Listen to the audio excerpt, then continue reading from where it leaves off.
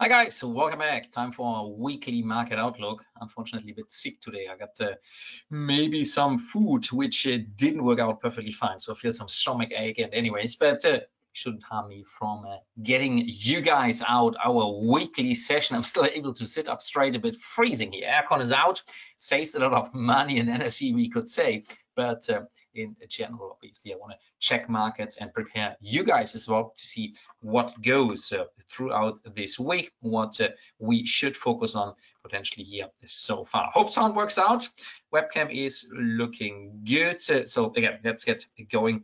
A shorter session here today. We're going over the major news events. So it seems that hostages in or from the Hamas from Gaza have been released. I'm not aware of how many, but quite a few. And let's see how the situation unfolds. Obviously, in comparison or no, in contradiction, there the last release was happening just a couple of minutes before the deadline, Saturday midnight, and now the Israelis have released also some hostages, no hostages, prisoners, Hamas prisoners, which were kept, and this could kind of, well, not calm the situation. As much as we understand, there is still a ceasefire happening, and the ceasefire potentially might call for some ongoing process at the moment, as long as the weapons are rather silent. Let's observe how this goes. Worth noting that deliveries of medical goods, obviously food products, as well as petrol, diesel in particular, to the Gaza Strip has been ongoing as well right now over the weekend, initiated by the Egyptians, obviously through the border. So with that, there is at least well needed support seemingly happening. Does this affect gold prices? Not too much. We can observe that gold has started to run slightly to higher levels, at least for the time being here this week. Technical resistance area is and has been broken 2004, 2005, and with the market probably starting to strengthen here 2060, 2050, that zone up there has and could call for some sort of further upside motivation in this market, leading gold to strengthen potentially further.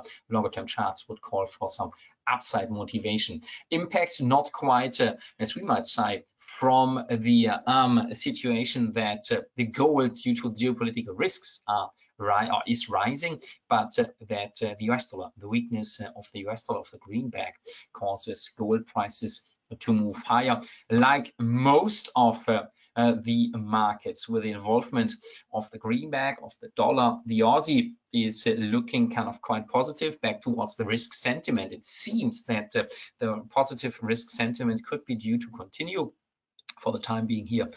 Right now, the Australian is gearing up steam. The New Zealand dollar is pushing somehow higher, and further momentum in market in general with a weaker US dollar is going to be the interesting case. Plus, if you're looking at oil prices now back towards the conflict, the war between Hamas and Israel is going to be interesting. The market has been fading, and our stop loss might get triggered here. The market is still in the early days this week. Left shoulder, head, right shoulder, potentially at a supportive line. Here on the weekly, we might be lucky, and let's see how this one goes. It looks like at least oil prices with the involvement of the weakness of the greenback could rise somehow. We are trading below the 50 moving average and the 21 moving average, but we are still trading within or kind of at an interesting support zone, potentially causing the market to push back to the upside. So oil currently losing some momentum, and then how should it go else? Also, the Canadian dollar is not actually quite strong. Instead, the EuroCAD had moved to the upside over the recent couple of trading days, weekend, last week. Now we are starting to weaken somewhat, and this market looks potentially set to weaken again, but it might still depend if we would call and check out for this strong implication here in regards to the euro against the Canadian dollar, that the high point here, the pin bar candle, this one left our head here and on the right might, that's very early to say, might have seen the high points for the week. Stop loss is pretty short in front of this area. So let's see how the market goes. Furthermore, Canadian dollar could potentially strengthen if oil rises, and we see something similar. Dollar CAD is looking rather positive. The dollar weakness obviously is supporting this market to push back to the downside despite the trend bullish, right? So push higher, correction and push higher.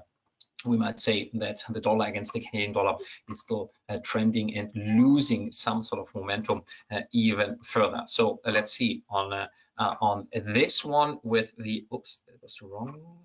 Let's see with the there you go, with the dollar against the Canadian dollar. The trades in the end look quite a bit mixed. And if we now would look for our euro, Japanese yen, pound Japanese yen, and dollar Japanese yen, let's start with the greenback, with the dollar Japanese. It's about to weaken again below the low. So buy stop above the high would have been maybe, or should be, a safer way to get involved in this market, because if the market pushes to the upside here, we could see that the upside motivation, and we can see that it is something worth considering here. Dollar Japanese last week, pin bar all the way to the downside. Early this week, retracement lower. So now the buy stop order could remain in place and might call for the markets to push back to the upside here and or strengthen the dollar against the Japanese yen potentially somehow further. Last but not least, the S&P 500 and general stock markets are kind of at an interesting area here. So the S&P is basically about to push back to the upside here. What if the market can break the high points? Well, then upside potential could be seen and might call for some sort of further momentum to higher levels. At the moment, it just doesn't look like this. But what we could see is we might say that this market will extend this week another leg to the upside, in particular when the US dollar, the greenback, remains weak towards the next and major resistance area here, 4,600, psychological round number.